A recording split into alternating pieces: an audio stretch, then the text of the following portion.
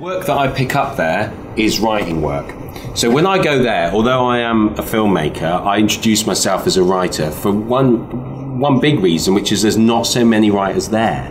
There's a lot of actors, as you said, and there's a lot of other people there. There's actually not that many writers there, which is good news and bad news. Good news is maybe they know that they shouldn't be there. But there's another better reason, which is like, actually you're kind of a novelty a little bit. And I think the work that I pick up there is writing services of some description, rewrites, helping people, readings, feedback. Although I'm often talking about my own projects, what tends to happen is people go, yeah, that's really interesting. It's a non-linear sort of story. I've got a long linear story I need help with.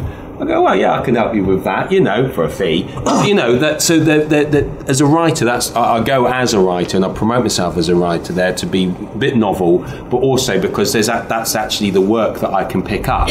Let me just run through and move into the second half of a little practical guide of if you want to go, what you need to do to get there, because we've already heard about the heavies that are standing there guarding the entrance, and that's completely right. There's some people that try and circumvent that and sort of have their meetings outside of the cordoned off area. Yeah. Don't go into any of those pavilions that we talked about. That's all the other side of the heavy dude.